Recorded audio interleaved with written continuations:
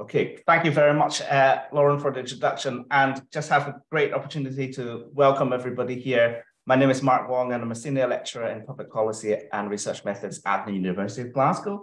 I'm also leading the Innovators Assemble project together with Dr. Tim Peacock here, with Lauren Watson, Rachel Porteous, and this fireside chat was also supported by Dr. Helen Millen. So just really huge thank you to everyone for coming. We have more coming as well. We had one just a couple of months ago in person, as well as we have some of the discussions with some of the academics in this area already, including Dr. Blair Anderson, Dr. Daisy Abbott, and also Sandy Tarbett from Dundee. So really just happy to please keep in touch. This project, we also have in our own work that we have co-created a game together with Education Evolve, which is our industry partner, but also the community organization, Ethnic Minority Environmental Network, and local artists to floating designers. So these are all our project partners that we're very, very grateful for. But we have a game launch for our game Seven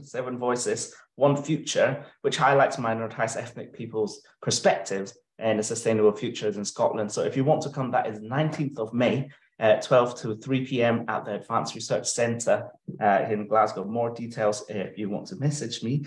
And we have another fireside chat coming up with our very own Dr. Matt Barr, also in a few weeks' time. But we'll tell you more details later. But for now, just a huge thank you to everybody. Thank you to the funders as well. And thank you to Brendan for really sparing his time with us. So thank you very much. I'll hand back to Lauren.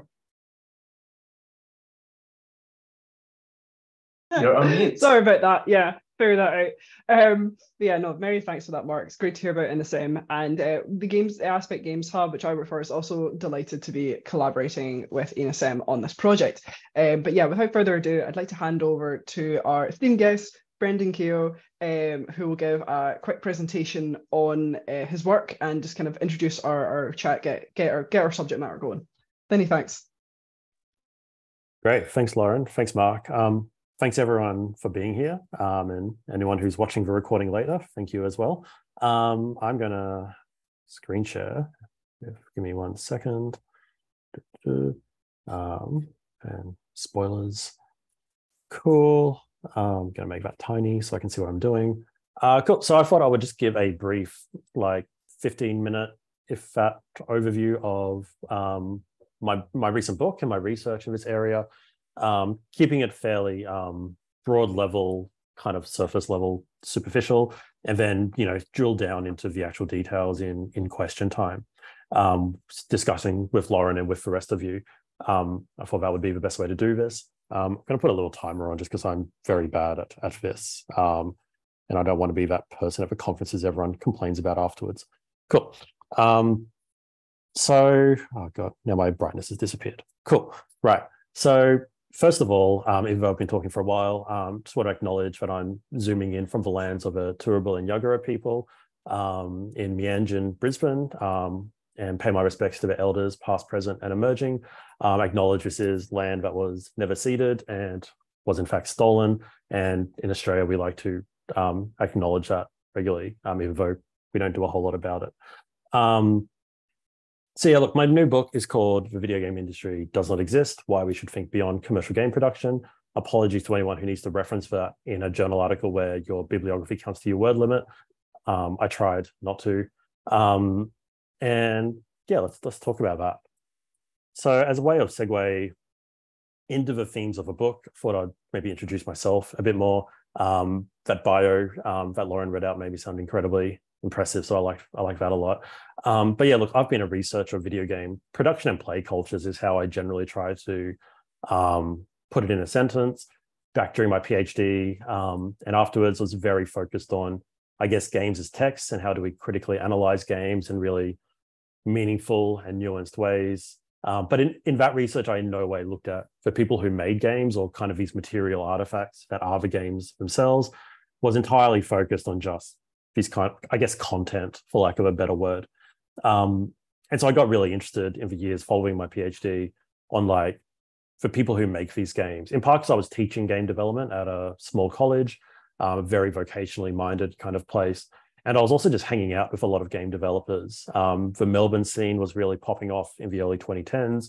So I was seeing a lot of game developers. I helped co-organize this group called the Squiggly River Game Collective once I moved back to Brisbane.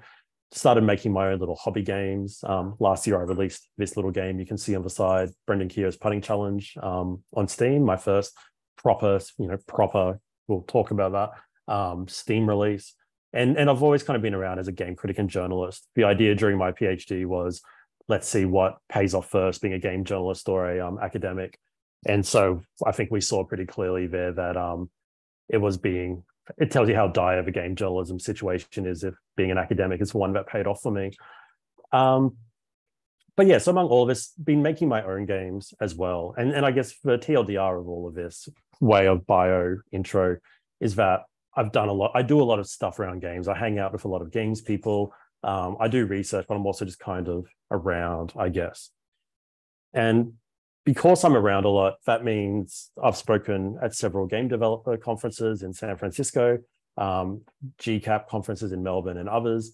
And because I've spoken at those conferences or been on juries for awards, I'm also regularly asked, to fill out their annual survey. As a game developer, essentially, please fill out this survey on the state of the industry that GDC does every year. And so we know what the industry looks like. And so particularly now I have a game on Steam, like they literally send me this email inviting me to fill this out. I feel like I'm clearly the right person to fill this out. And then I start filling it out and all the questions are things like, how many people work at your company? Do you work remotely or in an office? It's like I use a MacBook on the couch while my partner watches Bridgerton. How many hours a week do you work? And I'm like, well, sometimes 2, sometimes 10, because it's not my job. It's just a thing I do sometimes, making games. And so I got really interested in who is filling out these surveys and who isn't. I felt like a lot of the data in these kind of reports that are put out by different industry lobby groups and associations reflect a very particular idea of the game industry, which I think for me often has very little connection or a large disconnection rather with the people I knew who are making games just in weird little communities or in their own time.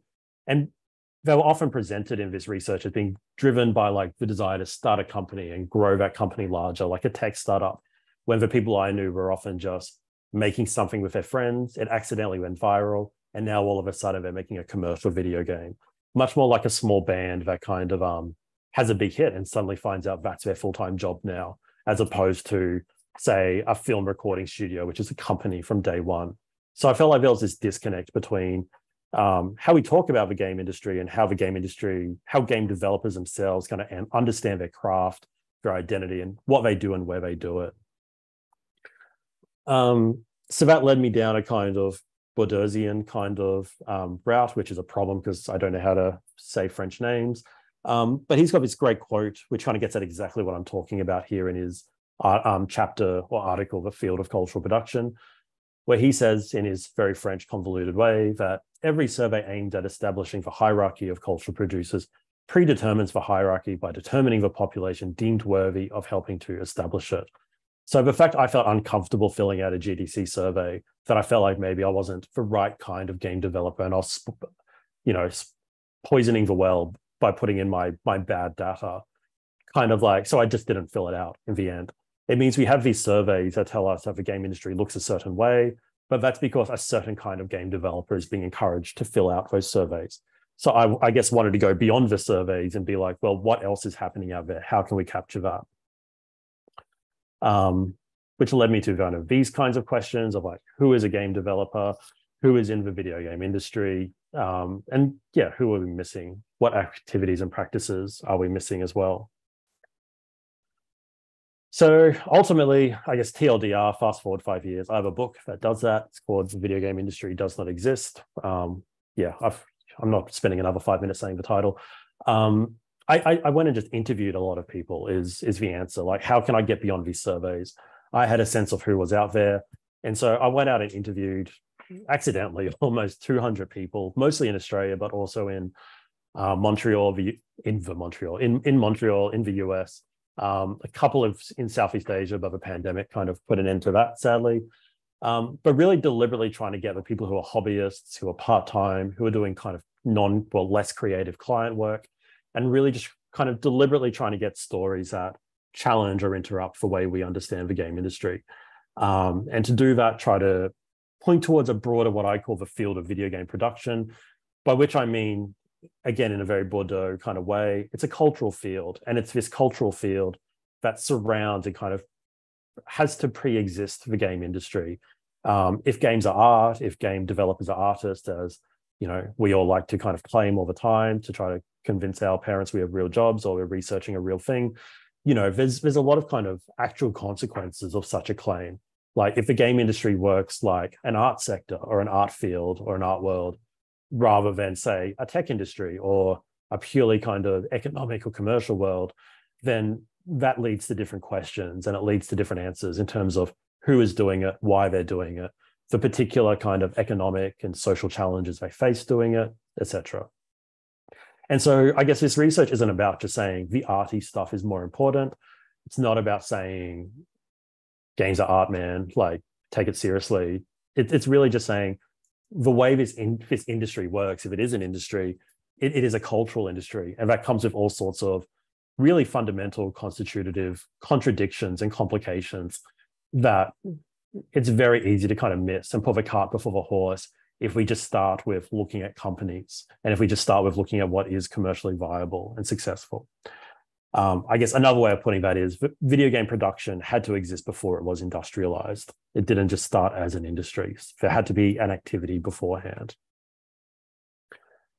So I guess the kind of way I think through this framework very broadly, and this was my title before MIT Press said it was boring, was that there had, and I guess I should say too, when I say video game production, I mean that in the terms of cultural production, not in the narrow way it's often used by video game developers themselves as like a project management role. So you could replace video game production here with game making if you wish. So video game production existed before it was industrialized and formalized. There were hobbyists, there were students, there were people doing weird stuff before it was an industry. It exists below the industry as like still today as the foundations on which the industry is kind of built. It's towers, it's where skills come from. It's where ideas come from. It's where innovation comes from. The cities that have tens of thousands of game developers like Montreal had a scene before they had an industry. Like, I remember, who was I talking to? Jason De La Rocca, I think, who said, Ubisoft isn't just going to plant a studio in the desert and name it Ubisoft Desert. There needs to be people to actually hire there, or at least a culture that's going to attract people. So like video game production has to exist in a location before the industry can build on it. And video game production exists beyond the industry, beyond the kind of economic confines or metrics of the industry.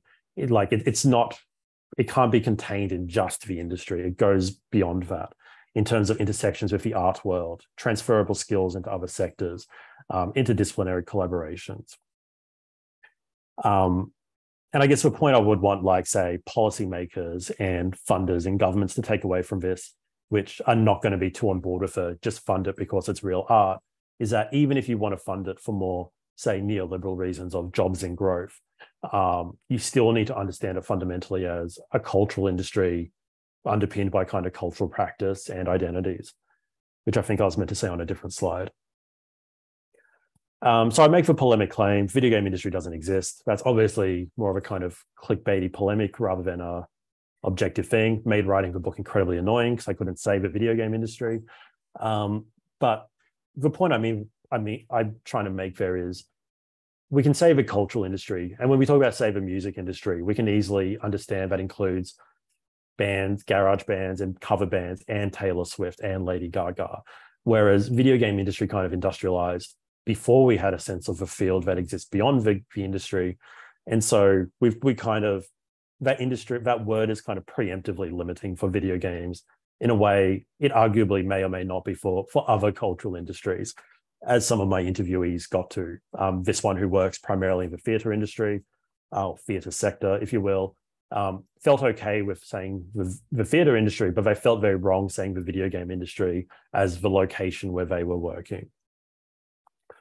But I guess I want to go beyond the semantic argument. Hopefully this book doesn't just go down in history as the semantic argument of the video game industry doesn't exist, but more trying to think, how is that being conceptually and discursively limiting us to actually seriously think about video game making and video game expression and video game genres and play with as much complexity and contradiction and respect as we can think of film and music and art, etc.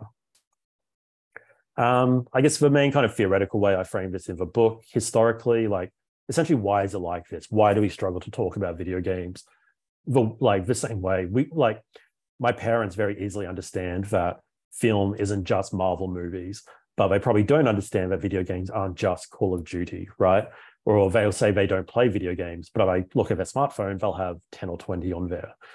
And so I won't go into it in detail, but I theorize in the book that from the mid-80s till about the mid-2000s, the video game field went through this period of aggressive formalization, or it was aggressively formalized, in that after the kind of US Atari crash that we all know pretty well, I think, and Nintendo came along with its seal of approval, there was a concerted effort to kind of narrow what game development was seen as legitimate game development. And that was done discursively through game journalism, Nintendo Power, the constitution of like the gamer identity.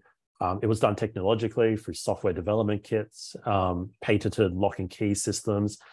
And it was done legally by those systems being patented. If you put your game on an NES and you weren't using Nintendo's hardware to do that, they would sue you for duplicating their hardware. Casey O'Donnell's The Developer Dilemma explores this incredibly well, and it's really the foundation from which I kind of developed these theories. And so through the 90s and 2000s, the industry became synonymous with the field because despite the existence of modding and flash games, this is what you could see was industrial games. And that's when kind of game studies emerges at the same time. And so that's kind of broken down in more recent decades, thanks to digital distribution, platformization, indie development more broadly, the rise of Unity and Unreal. It's no longer possible to hide this broader kind of patchwork of weird stuff. In fact, it's much easier for the largest companies to monetize that kind of hobbyist and aspirational labor without formalizing it. And so now we're in a situation where it's actually very blurred and confusing. Who is professional and who is amateur? What's work? What's a hobby? What is even play and what is labor? If you're using Roblox, are you a player or a worker? No Man's Sky is a classic example, was made by on average 6 people, got treated as if it was a AAA game, and so was evaluated in a very certain way in the press. This is my last slide, Lauren. I'm going to shut up in a second. And so that's for like, how did it end up like this? And then I've got, I guess, so what? Why does it matter? As I keep asking my PhD students in much more polite words than that. But like, why do we need to think beyond commercial game production, which is my subtitle? And I guess to kind of allude to an answer to that question, Australia's Labor government has just earlier this year put out a cultural policy. First one since the last time we had a Labor government, a very, very long time ago. The Liberals, our Tories, have been in charge ostensibly for a very long time. And they call this Revive, which is very much a subtweet to the fact that the Conservatives demolished or at the very best ignored the cultural sector for about a decade. And in this cultural policy, there's this really clear, explicit pillar, one of the 5 pillars of it, or maybe 6 pillars, is to recognize the artist as a worker, in terms of like minimum wage, workplace, health and safety, all these things. And it's not explicit in here, but one part of that is, I think, if we're acknowledging the artist as a worker, it means explicitly acknowledging the unique situation of artwork, or of which game work, I think, fits into, that you can't just read a market and make something for it. It comes down to complex ideation and community and iteration in very non-linear ways that requires particular kinds of support and funding. And just because you had a very successful game with 4 people doesn't mean you're going to hire 50 more people after that. So how do we support the games industry or field as a cultural industry or field, not just simply as this like creative, artsy looking tech sector that like looks good on a brochure for a startup hub? How do we put the horse back in front of a cart, I suppose? And hopefully my work pointing out that it is actually in fact a culture field goes somewhere to starting that conversation. Okay, cool. Yeah, that's all I have as way of introduction, and I'll shut up. No, thank you so much for that fantastic presentation, Brendan. That was really good. I mean, it's interesting as well that you referenced No Man's Sky, because I recall what's the name, Internet Historian's documentary on how it was made and the wave of change in the perception of that game's production in the comments. People were nowhere near as harsh once they actually found out the conditions in which it was produced, and they actively expressed regret, which is rare on the internet, but they actually expressed regret about how they behaved when they found out it was more of an indie team. So that point about like kind of artists as workers is particularly salient. And I'm going to ask you about it in our interview portion now. But yeah, many thanks again for that brilliant interview. Sorry, that brilliant presentation. But yeah, so our first question to you is, much of your scholarship concerns the reframing of any kind of video game production sector towards more grassroots creators, hobbyists, and independent developers. You covered it a little bit in your presentation, but can you talk a little bit more about kind of your background, especially in reference to your book, and how this became a sort of recurring theme of interest to you throughout your work? Yeah, for sure. I guess like it initially became a theme probably in some ways way back doing my PhD in Melbourne around 2012 to 2015. And around that time, there was a lot of complex stuff happening in game development, both in Melbourne and in Australia, in terms of the global financial crisis had demolished the industry here, just absolutely demolished it. And it was mobile games and indie games that kind of had to build up in the place of it.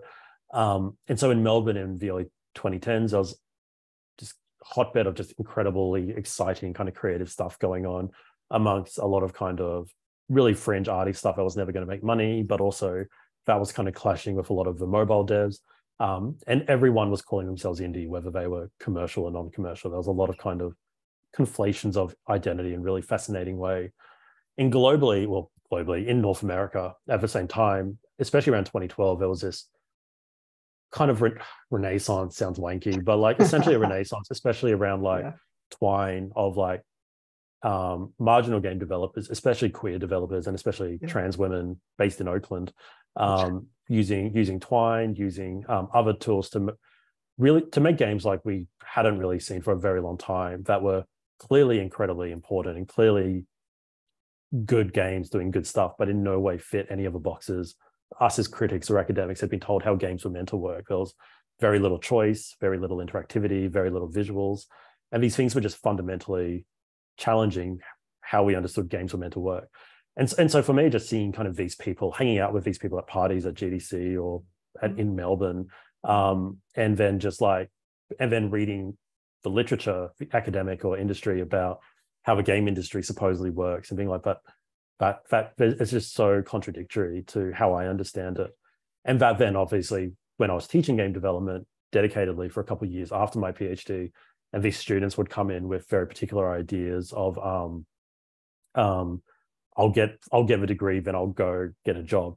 And I'm like, that's not how it works. Like I did creative writing in undergrad. I did poetry. Like, you don't just get a poetry degree and then go wait till someone hires you as a poet. You just start making stuff and hope that university is also somewhere that does that stuff. I think I'm preempting other questions, but yeah, I guess all of those things kind of came together. Just that general dissonance of how game development was being talked about, and what I was seeing in Australia particularly, but on Twitter, just in the indie community, and being like, there's something more complicated happening here. Yeah, absolutely.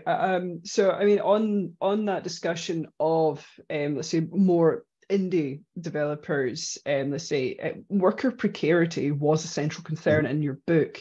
And the video game industry does not exist, especially in the context of those smaller developers not striving for the contemporary fixation on exponential company growth. Could you talk a little bit about that and ways that funding from whatever source could support, more longevity or stability for independent or smaller games, facilitating that kind of more creative side? Yeah, totally. I guess firstly, why precarity is such a big part of it. Sorry, I had an answer. I guess like part of a like dissonance in terms of a previous question is how we always hear the game industry, especially in like policy documents when the government wants to actually justify supporting it, is how they make $150 billion. They're like bigger than films and music combined, like all these kind of big money making kind of claims. If we could just attract Ubisoft here, we'll get thousands of jobs and all of this. And like those kind of promises, I think, Australian developers are particularly cynical of, because the global financial crisis happened. It wasn't cheap to make games here, and all those big companies left. They couldn't care less about the local workers. They were just here because it was the cheapest place to hire English-speaking workers. And so, like, I guess really just trying to expose that, like, as I think Robert Yang, game developer, says, is like, games are art because most developers are making barely any money.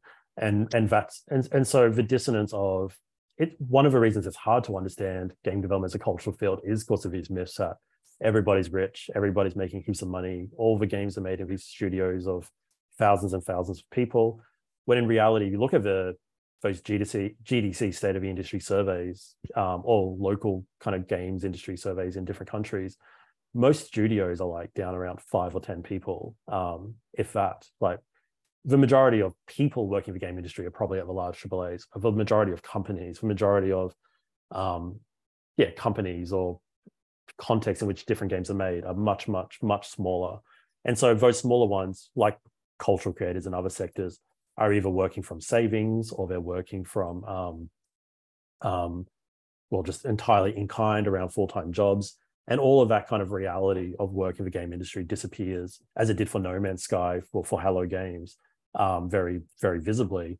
Like, just the context within these game developers are working, we just often take for granted in a very misconstrued way. So I'm not trying to paint it all as doom and gloom, but rather just as it's a lot more complicated than it looks when we just look at the dollar value of these things. In terms of how to maybe support them, or I guess grow it more stably. I guess I have lots of opinions on these, and I've been doing some like assessing for Screen Australia, who now have a games fund again, thankfully. And a lot of it, I think, just has to, I think the issue in the past has been when, especially here in Australia, when the screen agencies like state or federal level, Screen Australia, Screen Victoria, well, Film Victoria, Screen Queensland, they're the ones who've most commonly gotten involved with games. And often it's with very little institutional knowledge of games. They're the ones with screen in the name. Video games are on screen, so they're the ones who have to deal with it. And they often see games either relatively limitedly or as primarily being economic, I guess, where they're going to fund Bluey because Bluey is just kind of cool, and that's the way that's paid off in terms of, what do you call it, soft capital or whatever is obvious. But like they struggle to make the same kind of cultural value understandings of games. And so I know, speaking to developers who are working on games that have been incredibly popular, and the local screen agencies will be like, why didn't they come to us for funding? And then I'll speak to the dev and like, it wanted this whole budget or this whole 5-year corporate plan thing. Like, how are you going to hire more people? And they're like, I just want to make my cool little game about a slingshotting spider. And so like these forms often, kind of like the survey, implies this isn't for you. Like, unless you're here as you need the Australian company number, which costs a lot of money to get. And so there's just so many strings attached to it. Whereas if you could just smaller amounts of money, but just spray it at the kind of smaller scale people with very few strings attached, some professional development thrown in, some like demands for, gender equality, and actually, dedicating some of it to Indigenous storytelling and stuff like that, obviously but generally just give people money so they can actually then go make things. And really, like, a really small amount of money can make a massive difference, especially for some of these emerging teams, without the how will you hire 50 people kind of requirements. But yeah, that's really interesting. It sort of echoes kind of what a little bit of what we talked about before. So Brendan Keogh and I actually talked previous during another project with Glasgow University, the Scottish Games ecosystem. I held a couple of workshops, one of which Brendan was a part of, and we actually figured that in Scotland here as well, like, we do kind of need that. It's that almost like that base layer of just like kind of being able to fail, being able to experiment. On that subject of kind of the relationship to the industry, let's say. So part of what I work on as part of the Asset Games Hub is the games development and commercialization pathway. And it's to help sort of academics making games kind of think about, or at least consider, commercialization or how they would sell a game, just kind of as part of almost to promote kind of product longevity. And I would be interested to hear what you think about the relationship between sort of the university kind of mode of production in terms of like kind of research projects or creative research project outputs and commercial games, especially when it comes to like educational game projects? Have you have any thoughts on that or experience in educational game projects? Yeah, let me think. I don't have any direct experience on no worries educational game projects. I think I'm going to go sideways to something I feel like I can actually answer. But like one kind of game developer studio I found a lot of in Australia is these companies. It's effectively, again, indie devs. They still would consider themselves indie devs.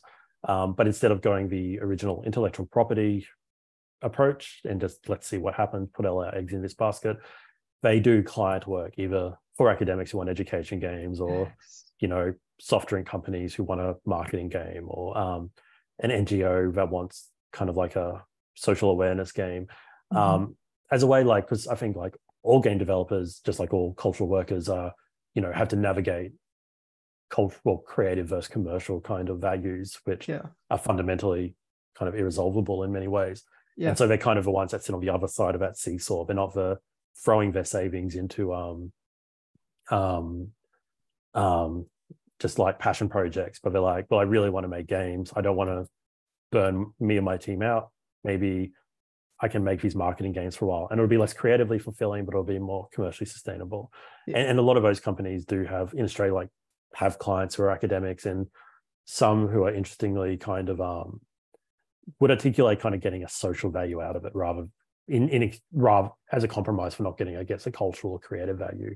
Like they get to make a game about how we need to save the Great Barrier Reef or whatnot, and that would kind of fulfill the kind of intrinsic value of their work, even while they weren't getting to make, their game that expressed their narrative ideas or whatnot.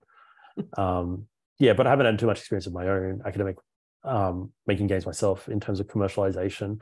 I have broader opinions on serious games and educational games, which which I can go on about if you want. But it'd be great. No, we will 100% discuss that. I think first though, I'd like to ask you just before that, because that is a really important conversation. Fully conscious of universities being seen as perhaps somewhat removed, bourgeois, etc. I'm wondering, how do you think a community's higher education system, let's say, or higher education institutions can aid in this issue of precarity, or perhaps help shape students? So that's kind of arts, humanities, kind of social sciences for people in the economy. That's what SHAPE stands for. So in helping shape students to understand the potential roles that the games field can offer to them. Yeah, I think it can both help or hinder in very different ways, I think, with lots of context. And it's a topic, higher education for game development is something game developers talk a lot about themselves. There's a lot of mistrust. There's a lot of concern about kind of predatory institutions that they know these gamers love games. So they're like, hey, come here because you love games and you'll get a degree and then you'll go make games. And in many ways, again, the perception amongst game developers of like that misunderstanding or that dissonance between what we understand about games through playing them in popular culture and the actual precarious reality they're made under, often leading to kind of this pipeline of students just being pumped out at the other end where they then have to go indie or they have to do this kind of massive hustle to even be employable. And in Australia, that was definitely a massive kind of concern in terms of, there was at one point, one of the local industry lobby groups for a Senate inquiry said, and I don't know where they got their numbers from, they said there were 10,000 students in Australia. And I think they were being very generous with the numbers, but even 5,000. And even that was, if it was 5,000, that would be 5 times the number of developers currently employed in the industry at that time. So there's this idea that there's massive oversupply. But at the same time, there's like massive oversupply of musicians, there's massive oversupply of poets, there's massive oversupply of actors. And like, that is often a concern for both parents and for policymakers. But like the students who go and learn poetry or who learn music kind of on some level know what they're getting into and also have a sense like, I'll learn poetry, then I'll do something else with these skills. And so like the transferable skills stuff kind of becomes very important there as well. But I guess for me, like the way, especially on the, I guess, God, there's so many parts of this. Part of it too is like, because we often see game development as part of computer science or part of the tech world and not part of the creative world. And in a lot of universities, it was the STEM kind of parts of university that kind of shotgunned game development, and we have Bachelor of Game Development degrees in kind of IT programs or computer science programs, as opposed to in design or art schools.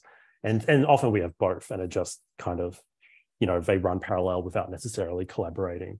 And so you just get all these kind of complex issues where on the IT computer science side, you're going to get a lot of hard skills, and you're going to learn about computer programming, but you might not learn about aesthetics or narrative. I'm being very broad strokes here, obviously.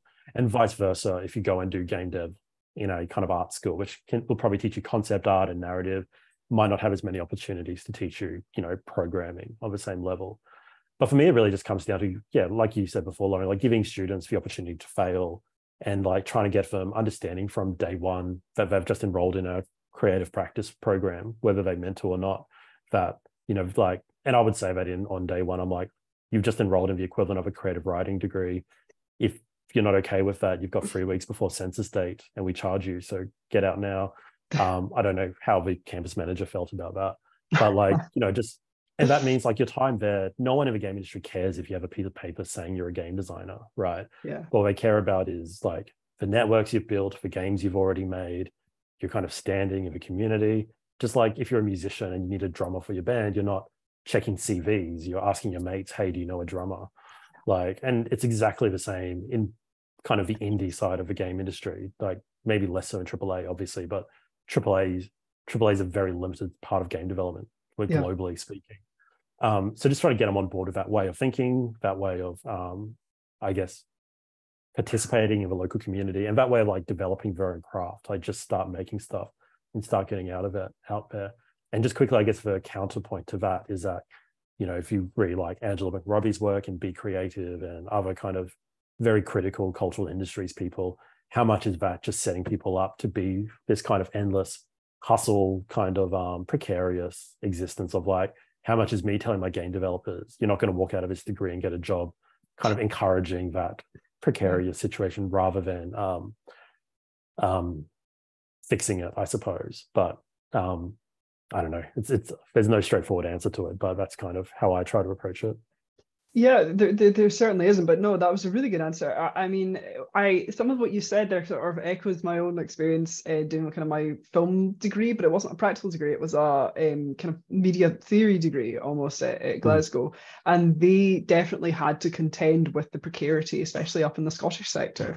I'm actually going to go slightly out of order. Sorry if you hear any background noise, just the joys of working from home. But I'm actually going to go slightly out of order in my question because I'm really enjoying this overall theme in the conversation. So what you mentioned there in terms of the transferable skills, that's something I'd like to expand upon a little bit more. So as a scholar who has looked so much at the practices of non-AAA developers, how do you think kind of shape students can approach games development for the first time? What roles do you see them as being able to be trained in, or as having those transferable skills in? Yeah. Look, in terms of like getting started with game development, for me, I think, because I often have like parents ask us about teenagers and whatnot, and it's like, well, just start making games, essentially, right? Like do all of it. So like for me, even asking what roles is almost premature, I suppose, in the way of like, and again, I keep using music analogies despite having no ability at music whatsoever. So I keep waiting for just a music theorist to just appear and be like, what the hell are you talking about? But I imagine if you're like getting into music as a kid, you're going to try out a bunch of different instruments. You're going to just like download guitar tabs and do Nirvana, Come As You Are or whatever, because it's really easy. That's as far as I got.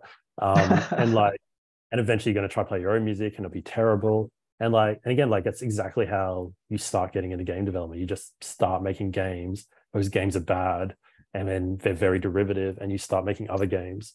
And so because of again, that aggressive formalization thing, the problem with kind of newcomers to game making is often, and this is less an issue now, but it was very much an issue through the 90s and 2000s, the games that are seen as legitimate games are the big AAA games. And so you're like, well, I can't make that. So I don't know how to make games because I can't make the big AAA games or the big commercial indie games. And because there's the whole underbelly of which is 90% of the actual activity happening around games, which is derivative little trashy things, And like, that's where you start. And that's where everyone who made those AAA games and who made those commercial indie games started as well.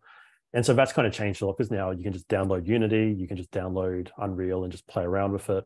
And, you know, start, and the trashy stuff is much more visible than it once was, much to the anxiety of a lot of kind of gamer communities out there. But it means you can kind of see what you can start with a lot easier, which isn't in any way a direct answer to your question. But then in terms of like transferable skills more broadly, once you start doing that, I mean, like, just simply, I guess, like, you know, game engines are, they don't even call themselves game engines now, because these software want to be seen as very broadly used in kind of all sectors of the economy, right? So if you can use Unity, if you can use Unreal, you know, you could work at a VFX studio. You could, I was talking to people in Rotterdam, I think, who are like doing, like students were doing Unity projects for like some like freight shipping companies at the docks, because these game engines, they do interaction and they do like not real world, like 3D world rendering kind of out of a box, you know, lighting, switches, physics, all of this stuff, which,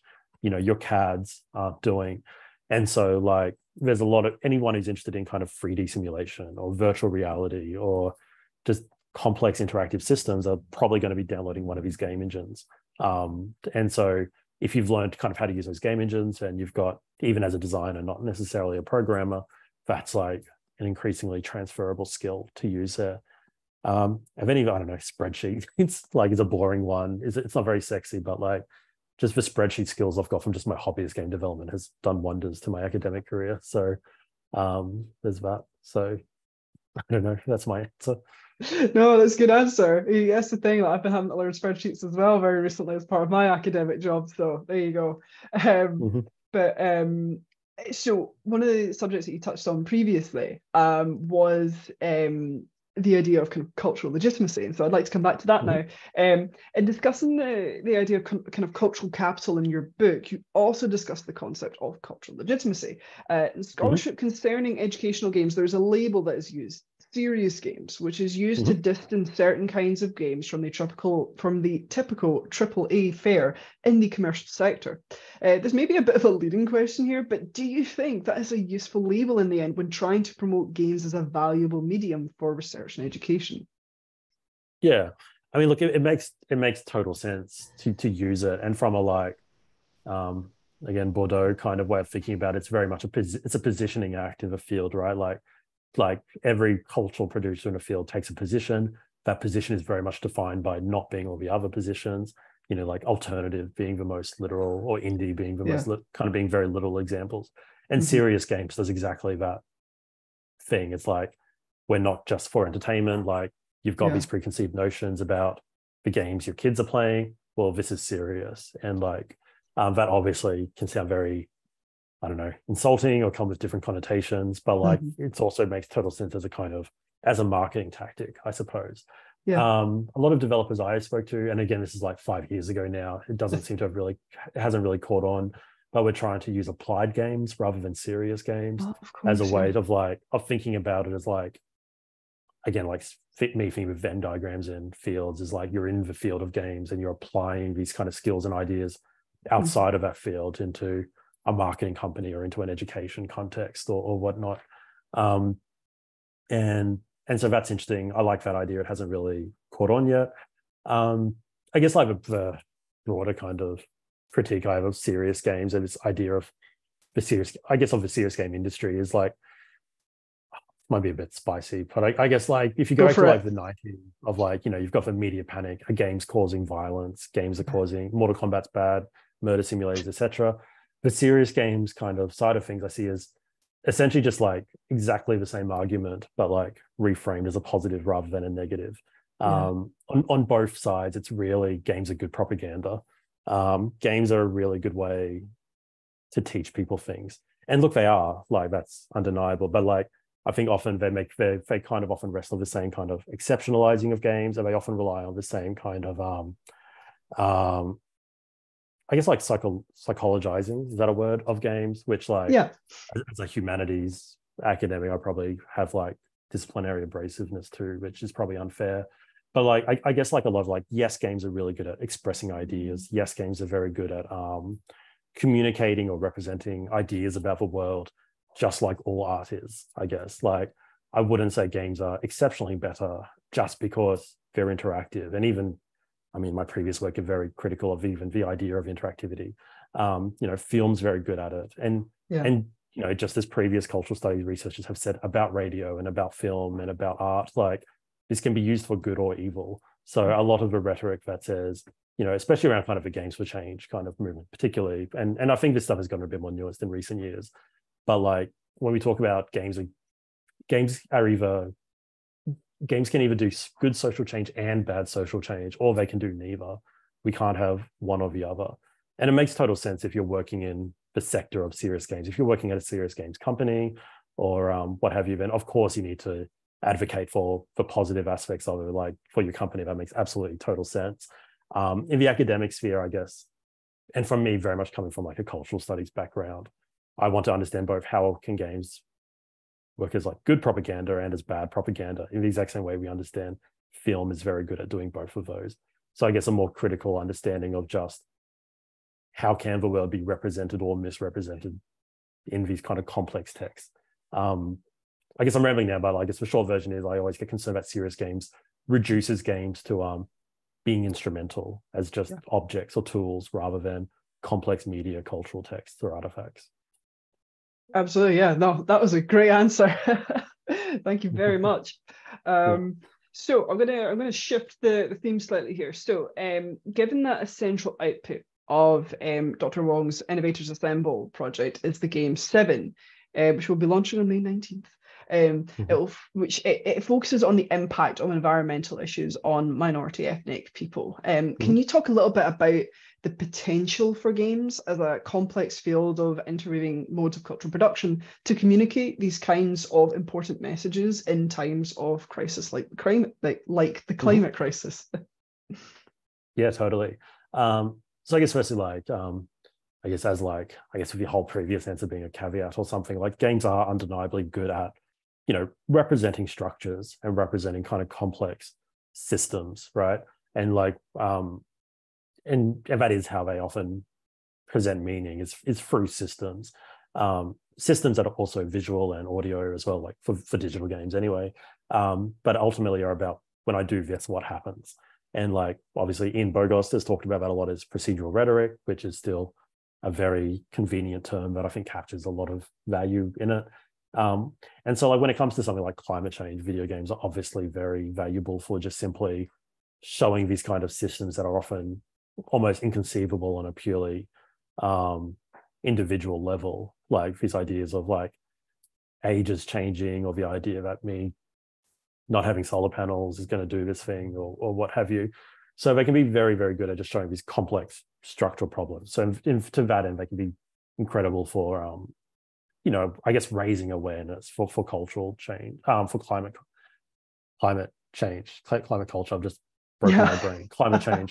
But at the same time, I think there's some really interesting discussions being had, especially around a friend and fellow game studies academic, Ben Abraham in Australia, who recently released his book last year, I think, Digital Games After Climate Change, with Palgrave. It costs too much money, but if you email him, he'll send you a PDF. But unless someone from Palgrave is listening, then he won't.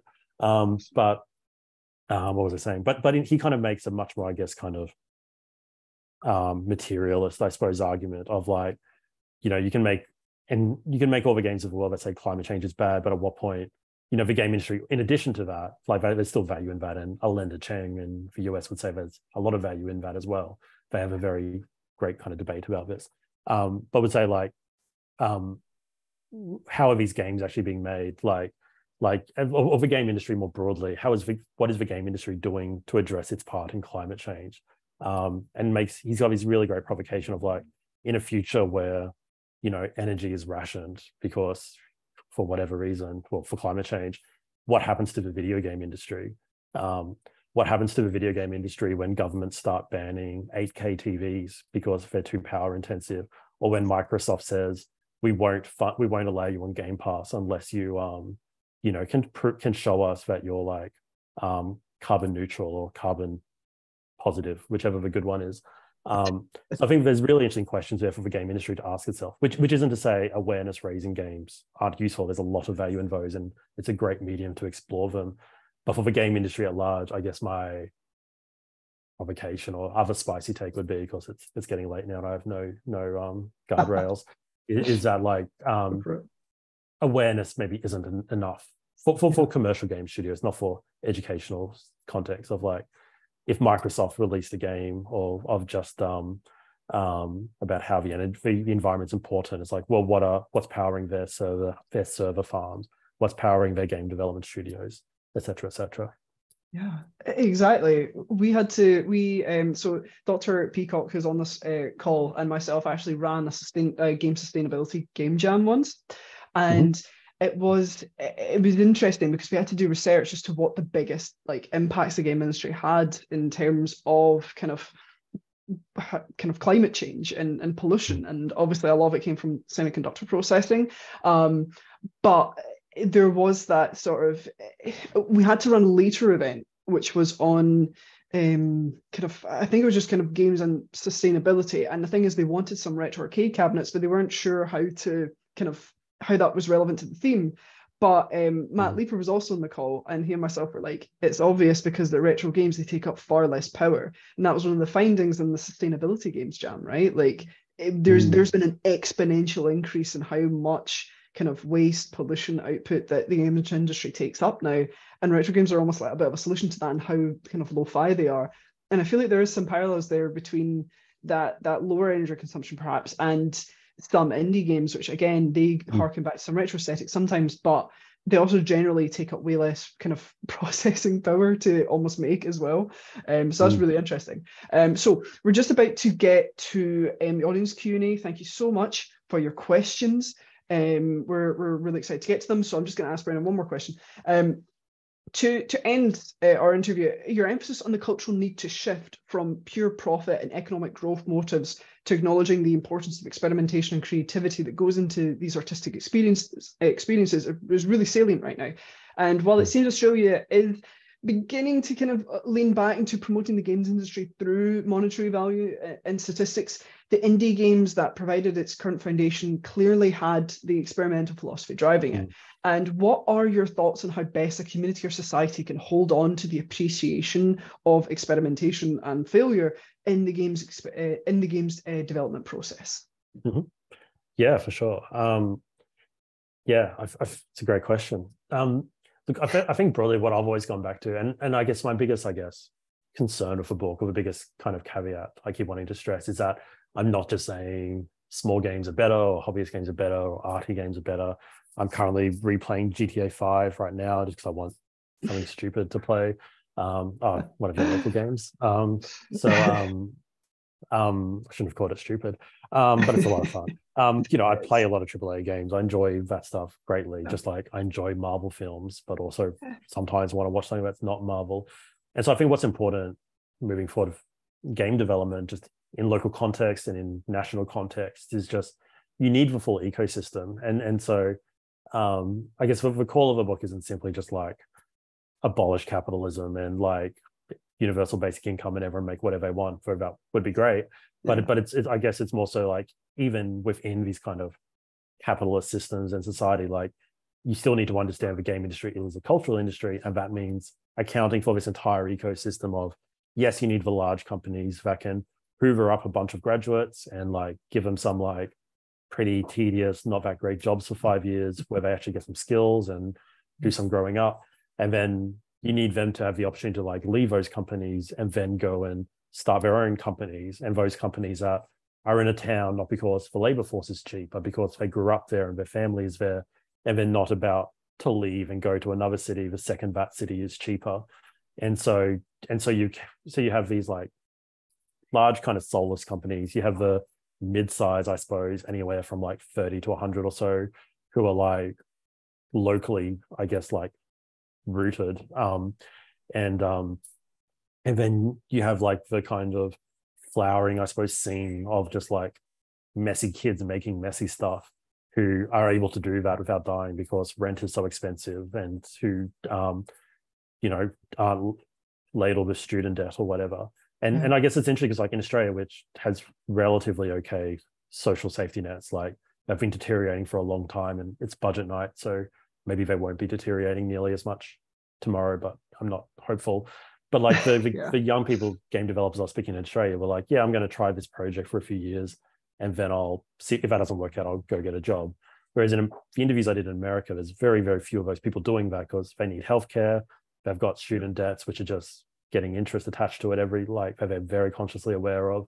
Like you can't just wait 5 years to see what happens. And despite my previous comment, this wasn't some anti-capitalist thing. It's like universal basic income is like probably the single biggest thing you could do, or just basic social welfare safety nets is going to help games in any kind of creative field hugely at that kind of lower end. But you need the full ecosystem. You do need the larger, more stable companies that are driven more by profit than by creativity or the arts, because you need employers, right? Yeah. And those companies can also fund the scene to do its own cool stuff. So I think just having both ends, and I think a lot of Australian funding folk have historically been very well at understanding the big companies and why they're valuable, but hasn't so well done a good job of understanding why the kind of small folk are valuable. And that's become harder for them to ignore with like stories like House making Untitled Goose Game or Witchbeam making Unpacking, who are very vocal about the narratives of where those games came from, which makes my job a lot easier as well, which is great. But just supporting the full ecosystem as you would any art sector, I guess, is the short version of that. Yeah, absolutely, bang on.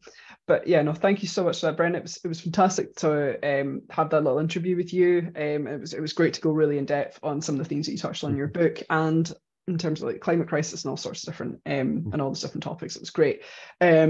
So next, we'd like to move on to our audience Q&A with yourself. Mark, I think we have some bits and pieces in chat that folks